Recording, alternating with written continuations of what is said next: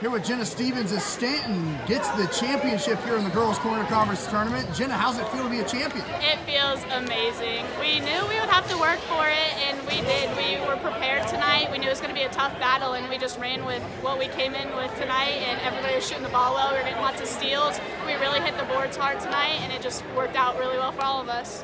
You got really going there offensively with a couple of threes. Is that a part of your game you kind of want to expand on? Sometimes, yeah. I would like to improve on it way more often and get more accurate, but in games like this, I take it if I'm feeling hot or if I'm open, just not forcing it. And defensively, you guys were solid all night, going from zone back to man in a bunch of different ways. Was that something you worked on in such a short time period for this championship?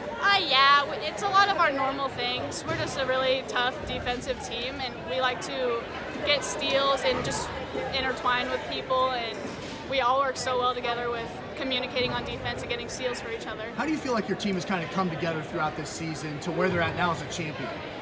It started out a little shaky. We have a lot of incoming freshmen that we had to work into the game, but really everybody's worked well together and it's worked out amazing.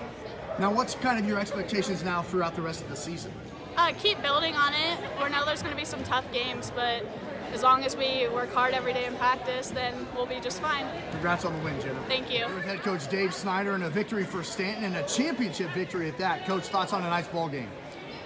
Well, it's just a matter of playing our game, and that's what we did all night. We just played our game, and it's worked for us for quite some time now, and we're just going to keep playing our game, I guess. Yeah, and how difficult has that been to just kind of get into a rhythm? You started off slow this season, but now to look at, hey, we just won the quarter conference tournament. Yeah, I don't know. We've worked up to it. Early on we had some people missing practice and that sort of thing, and at times we still are a little out of kilter once in a while with our sets, and we continue to refine and get better, and we need to.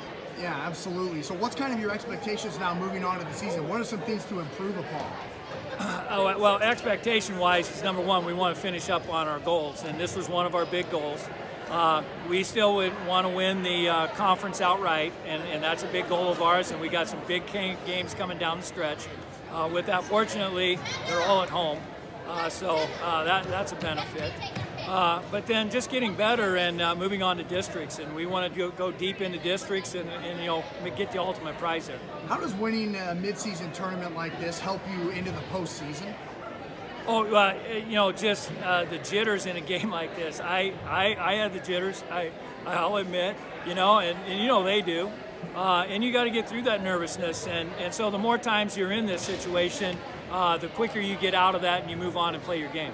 Congrats on the championship, Coach, and good luck the rest of the season. Thank you very much.